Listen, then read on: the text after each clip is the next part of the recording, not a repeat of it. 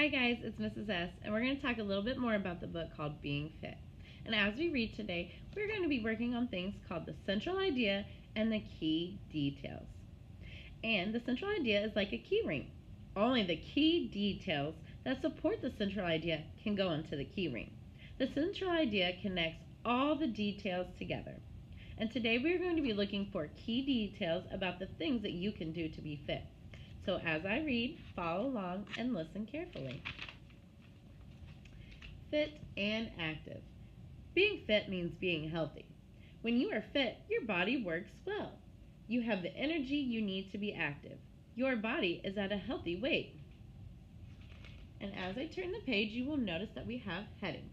And headings can help us understand what we are about to read in this part of the book better and help us finding key details. Kids who are fit eat healthy foods from the 5 food groups. They eat fruits and vegetables, dairy foods, grains, and proteins like meats or nuts. Fit kids exercise almost every day. And the text says that kids who are fit eat healthy foods from the 5 food groups. That is a key detail for our central idea. Exercise for fitness.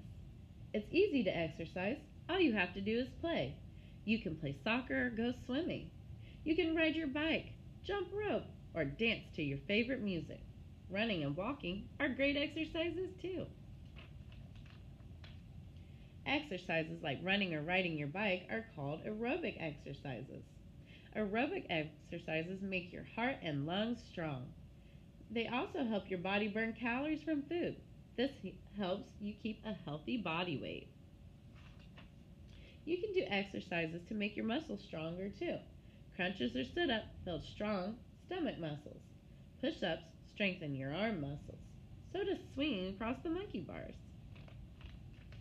Stretching exercises are important too. They help make your body flexible so that you'll not get hurt easily. Bending over to touch your toes is a good stretch. Now, do you remember what this section of the book was about? That's right, it was about all the different ways that we can exercise.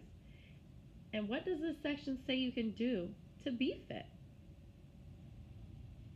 That's right, there were so many different ways and things you can do to be fit, like swimming and biking and stretching.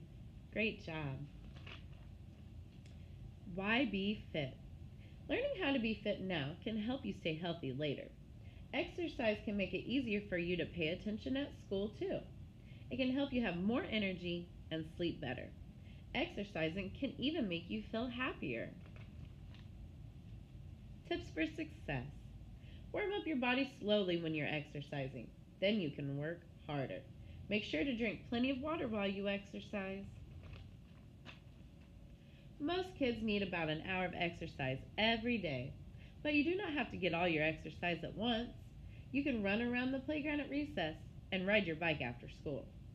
You can even do push-ups as you watch TV. Anytime you can get your body moving, you'll be making yourself fit. Now, you guys have an assignment to do in your HMH book. Here on page 40. Our central idea is that there are many things you can do to be fit. And I want you guys to give me 2 key details. You can draw or write them. And one key detail that I remember is that we could eat healthy foods to keep us fit. Let's see if you guys can think of the other key detail that we read that can help us stay fit. Have a good day, guys. Bye.